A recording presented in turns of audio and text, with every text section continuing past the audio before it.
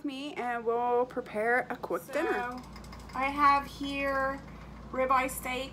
This is a special meal because we only eat this once a month, and the steaks were on sale at my local grocery store for $10 for 3 of them, which was a really good deal.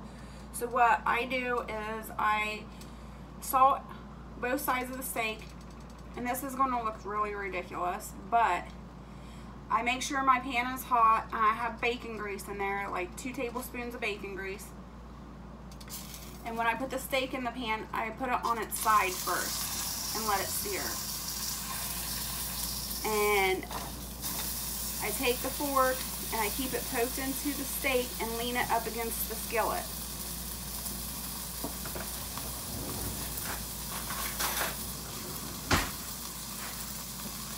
I'm going to take the second one and I'm going to do the same thing. Stand it up, lean it with the fork. And what this does is it seals in all the juices and it browns the fat, which if you are watching my videos, you know I love fat. Lots of bacon grease, lots of fat.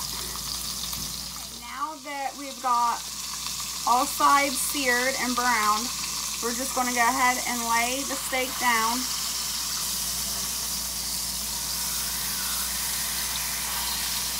And we're going to let it lay like this and cook for 5 minutes. I know it's tempting, but don't touch it. Set your timer, 5 minutes, leave it alone.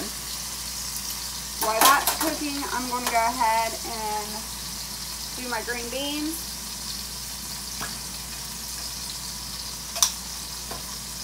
Go ahead and put that in the pot.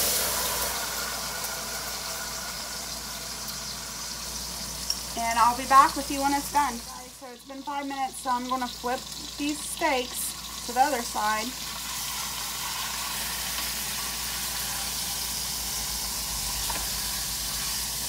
See how beautiful that is?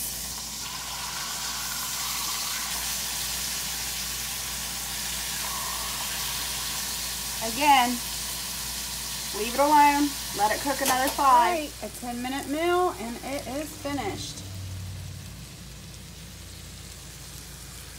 Alright, I cut it open so you can see what it looks like. We like ours pretty done. Alright, there's a quick 10-minute meal.